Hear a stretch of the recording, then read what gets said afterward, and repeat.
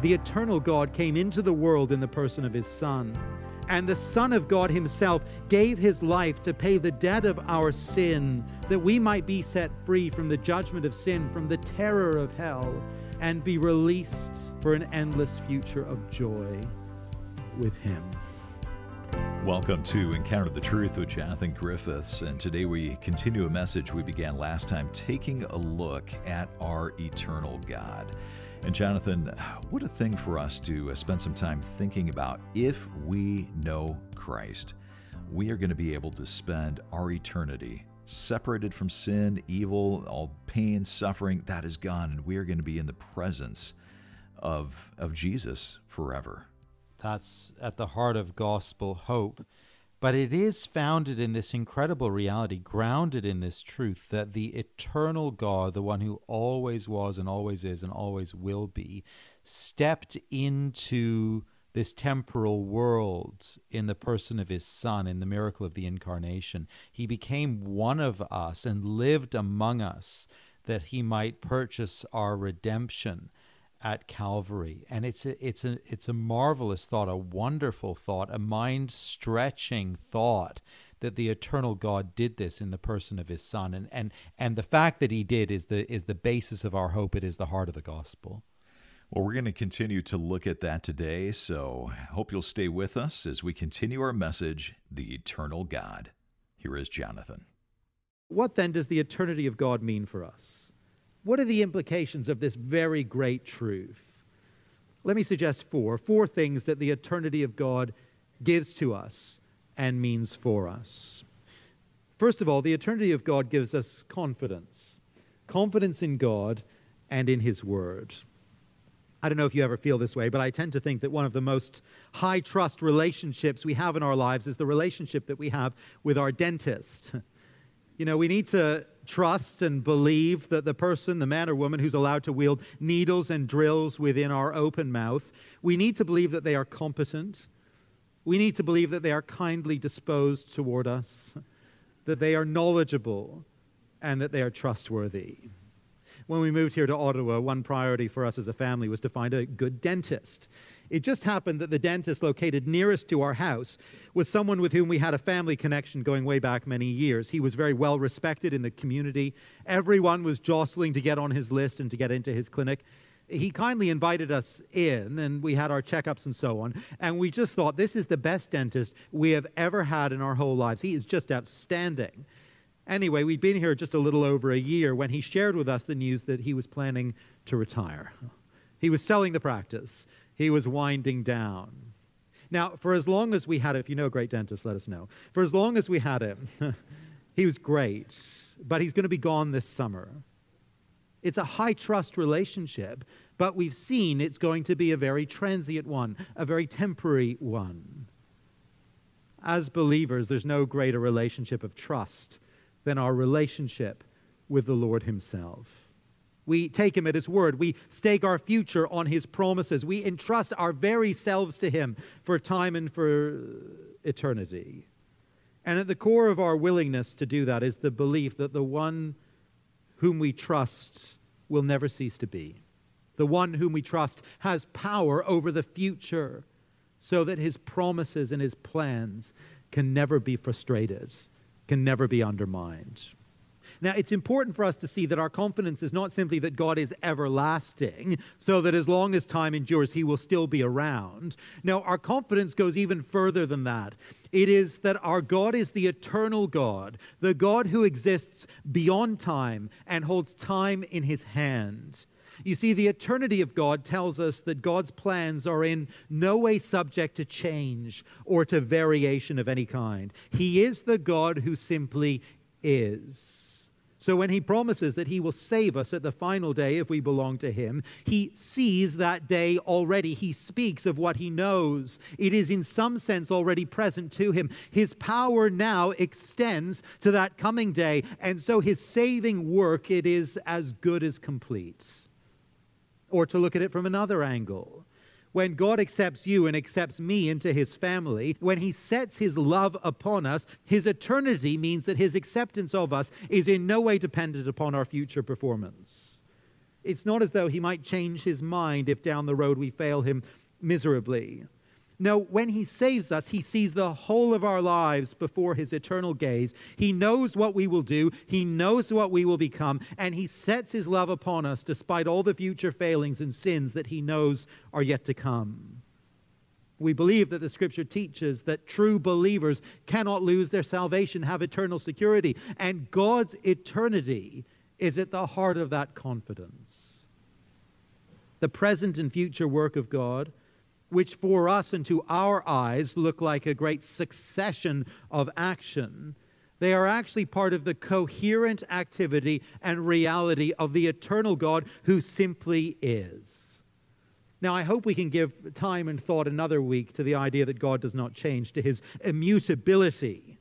But all this is tied together. They're all related. And the glorious truth, as Hebrews 13 teaches us, is that Jesus Christ is the same yesterday and today and forever.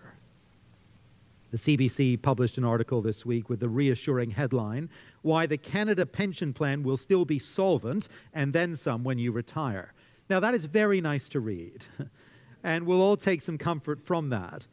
But we can all have these niggling doubts about our security for the future in financial terms, can't we? Plenty of company pension pots have been raided. Plenty of retirement plans have run out of money before now. And the truth is, as we all know, anything can happen. But when we entrust ourselves to the eternal God who does not change, who is the same God who holds the end of time in his hand, well, we know that the future is secure. We know that we can stake everything on his promises. One of the great bridges spanning the Ottawa River is the Chaudière Bridge. Supported by great masonry arches, the current bridge and its predecessors have been safely carrying traffic over the Ottawa River for the best part of 2 centuries. But the recent flooding, you may have read or seen if you got caught in a traffic jam down there, as we did recently, the recent flooding has compromised the masonry, and the bridge has been closed until further notice. And of course, as you look at the raging waters of the river below, the thought of a collapse is too terrible to contemplate. Much better to close it.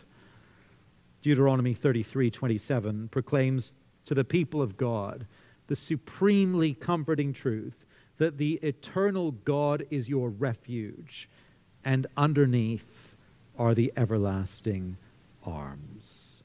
Here is our security for time and for eternity. Here is our refuge in the storms of life. Here is our sure and our steadfast hope. We know the one who is eternal, whose arms beneath us are everlasting.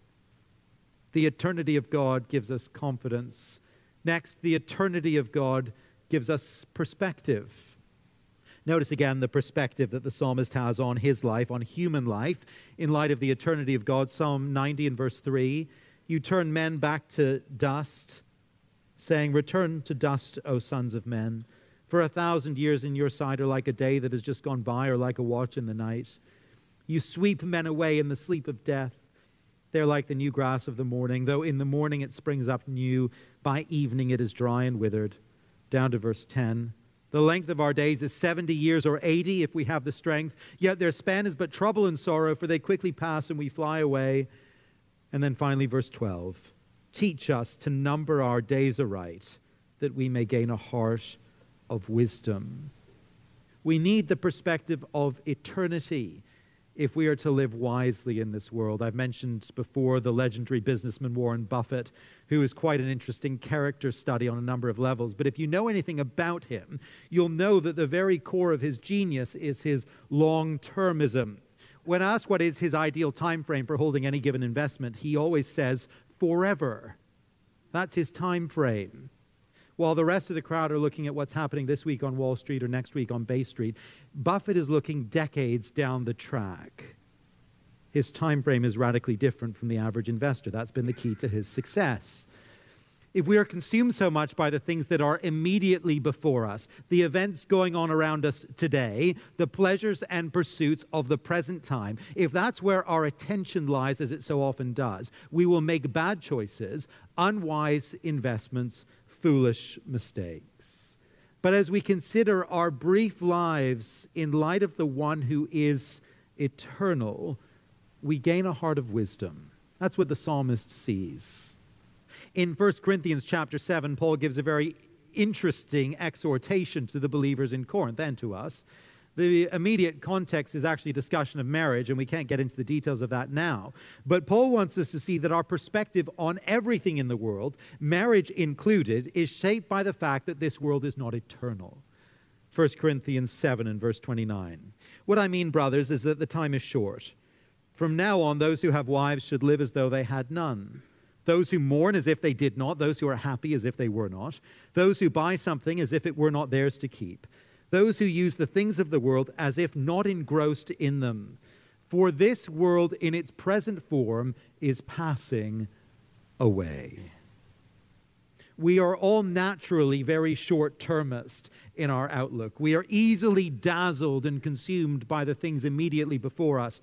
But as we look upon the eternal God and hear his promises of a life to come, of heaven above, of a new creation in which we will live with him, these things lift our eyes to see the bigger picture. These things teach us to number our days aright. These truths give us a heart of wisdom. These things teach us to say no to the pleasures and pursuits of sin, which are so fleeting.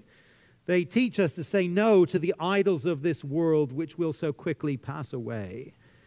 And these realities teach us to value most knowing the eternal God, loving the eternal God, and serving the eternal God. C.S. Lewis captures something of this dynamic in a wonderful little passage in his book, The Weight of Glory. It's often quoted, but it bears repeating. It would seem, says Lewis, that our Lord finds our desires not too strong, but too weak. We are half-hearted creatures fooling about with drink and sex and ambition when infinite joy is offered us. Like an ignorant child who wants to go on making mud pies in a slum because he cannot imagine what is meant by the offer of a holiday at the sea. We are far too easily pleased, says Lewis. And it's true, isn't it? We all veer toward finding pleasure and fulfillment in the often measly things immediately before us, but because we fail to lift our eyes to see the bigger picture, the eternal picture, the greater joys that the eternal God sets before us. You see, as the eternal God speaks to us in his word, as he enters our world as a man in the person of his Son, as he does those things, he invites us to receive life eternal, to join him in his kingdom, which will have no end. And as he does so, in his grace, he teaches us to number our days aright. In his grace, he gives to us a heart of wisdom. You're listening to Encounter the Truth with Jonathan Griffiths, a message called The Eternal God. Maybe you came in and joined us a little bit late, or you have to leave early, or you just want to go back and listen to Jonathan's message again. You can always come to our website and listen to each and every broadcast there. You can stream the program or download an MP3 for free. Our website address, encounterthetruth.org. That's encounterthetruth.org. All right, back to the message. Here is Jonathan. The eternity of God gives us perspective. Next, it gives us warning. Psalm 90 again in verse 11. Who knows the power of your anger? For your wrath is as great as the fear that is due you.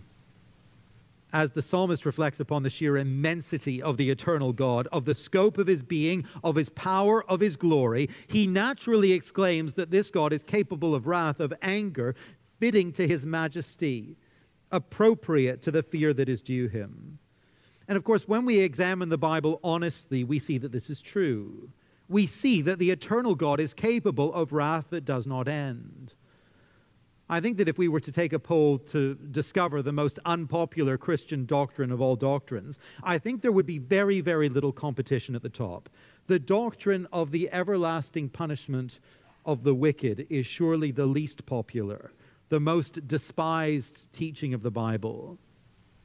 When we do wrong, when we cause hurt and offense in human relationships, we hope that the storm will pass, that the injury will fade, that the wrongdoing will be forgotten. And when it comes to sin before God, we might hope that the passing of time might make our wrongdoing smaller in his sight, that the memory of it might fade, that he might gain some perspective on it. But you see, the eternal God, he sees all of history vividly before him. Psalm 90 reminds us that the eternal God sees all our sin before his eyes. Notice with me from verse 7. We are consumed by your anger and terrified by your indignation. You have set our iniquities before you, our secret sins, in the light of your presence. The Puritan Thomas Watson says that the eternity of God is thunder and lightning to the wicked. He goes on, God lives forever, and as long as God lives, he will be punishing the damned. Now, that's not comfortable to think about, not comfortable to hear, but the Bible makes it abundantly clear that it is so. And no one is more frank about these things than the Lord Jesus himself. Matthew 25 and verse 41, in the parable of the sheep and the goats. Then he, the king, will say to those on his left, depart from me, you who are cursed, into the eternal fire prepared for the devil and his angels. Mark 9 and verse 47. And if your eye causes you to sin, pluck it out. It is better for you to enter the kingdom of God with one eye than to have two eyes, and to be thrown into hell, where their worm does not die, and the fire is not quenched. The God who judges sin lives forever, and his enemies will never reach the day when they can escape his judgments. Now, these are sobering thoughts. They're frightening thoughts. But for some here today, they will be truths that you need to reckon with in a serious way. Perhaps you're someone who would call yourself a Christian, but you know that you are denying the Lord by your lifestyle. You know that you're rejecting him by embracing sin, and your Christian profession is an empty one. You're living in active defiance against him and his word, and you know it. If that's you, if as I give that outline and paint that portrait, you know full well that that is actually the reality of your life, if that's so, let me urge you, let me actually plead with you to consider what it really means to turn away from the eternal God and to face his unending wrath. Thomas Watson again writes this: thoughts of eternal torments are a good antidote against sin. Sin tempts us with pleasure, but when we think of eternity, it may cool the intemperate heat of lust. Shall I, for the pleasure of sin for a season, endure eternal pain? Is sin committed so sweet as lying in hell forever is bitter? This thought, he says, would make us flee from sin. One of my pastor friends sometimes shares the story of going to see a member of his congregation who was pursuing an adulterous relationship. He was set on leaving his wife for this other woman, and my friend pleaded with him, please don't do this. And the man gave him the most harrowing reply. I would prefer to go to hell, he said, than give up this relationship. The man knew enough of the teaching of the Word of God to know that that was the nature of the choice he was making. He was clear about that. He was rejecting the Word of God. He was willfully denying the eternal judge. He was embracing a punishment that would not end. And he was showing that any Christian profession he had was an empty thing. Friends, if you are living in active, settled rebellion against God today, if you are holding on to some sin which you know defies him and defies his word, if you're resisting submitting your life to him, let me plead with you simply to consider the reality of the eternity of God. There'll be some here today who have never really considered these spiritual truths. You're not a Christian, and you're just exploring these things now. You may feel that you've landed here on a particularly unfortunate Sunday. But actually, this is a great week to be among us. We're glad you're here, because these are the very things you need to hear, and these are the very things you need to think about. What could be more important? What could be more urgent? And if you haven't turned to the Lord Jesus Christ to receive his gracious offer of forgiveness and life eternal, let me plead with you as well. Take seriously the warnings of the Bible. Don't risk the judgment of the eternal God. The eternity of God, it provides a sober warning for us.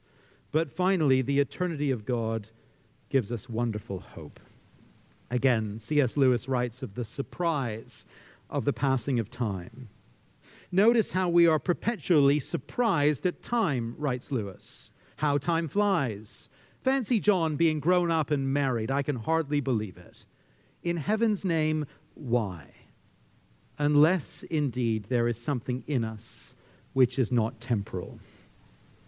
We're surprised at the passing of time. There's something within us that even mourns the passing of time. It means getting older. It means change. It often means loss. I often think that the pop singer Adele actually captured this quite well in her song When We Were Young. There's nothing God-fearing about it, but she captures this universal sense of loss, and I think it's why the song was so popular. She writes this, "Let me photograph you in this light, in case it is the last time, that we might be exactly like we were before we realized. We were sad of getting old. It made us restless. Oh, I'm so mad I'm getting old. It makes me reckless. It was just like a movie. It was just like a song when we were young." There's something about the passing of time that surprises us and that saddens us. And the scriptures tell us why. We all find this hard because Ecclesiastes chapter 3 and verse 11, he has set eternity in the hearts of men.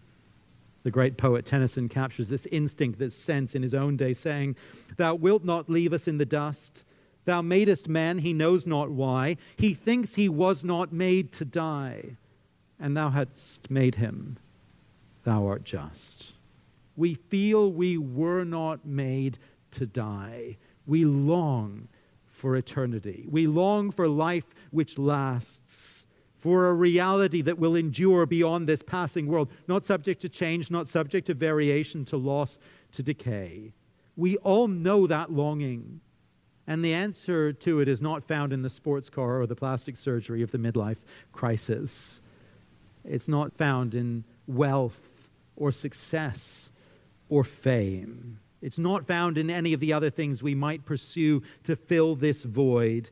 It's not found anywhere in this world. It's found only in the eternal God, the one who himself holds time in his hand. You and I will never become eternal creatures in the sense that God is eternal. We had a beginning. We are time-bound, and presumably we will remain so. But here's what we can do. We can know and relate to the eternal God who has the power to give us life that will not end. In John chapter 17 and verse 3, Jesus tells us that eternal life is tied to knowing the eternal God. Now this is eternal life, says Jesus, that they may know you, the only true God, and Jesus Christ whom you have sent. The eternal God came into the world in the person of his Son. And the Son of God himself gave his life to pay the debt of our sin, the price of our wrongdoing, that we might be set free from the judgment of sin, from the terror of hell, and be released for an endless future of joy with him. I wonder if you know this eternal God this morning. I wonder if you know him yourself. I wonder if you've come to him for life eternal through his Son, whom he sent into the world. The promises of God are very great, and the warnings of God are very terrible. But for those who know him, he is our dwelling place, he is our refuge, and he is our eternal hope. Jonathan Griffiths wrapping up our message, The Eternal God, here on Encounter the Truth. And our message today is the first in a series, Who is Like Our God? If you ever happen to miss a broadcast in the series, I want you to know you can always come to the website and listen to each and every program online. Our website address is encounterthetruth.org. And while you're there, I want to ask you to consider giving a gift. We stay on the station because of your financial support. But as you give a gift of any amount this month, we want to send you a book called Heaven, How I Got Here.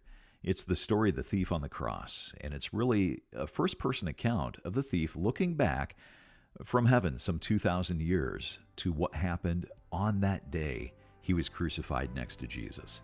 It's really a great book to help you understand that entrance into heaven is truly and completely dependent upon Jesus' finished work on the cross. We'd love to send you a copy of this book as you give a gift of support of any amount. You can find out more or give online at encounterthetruth.org or call us at 833-99-TRUTH. That's 833-998-7884 or encounterthetruth.org. Well, thanks for listening today, and I hope you'll join us next time.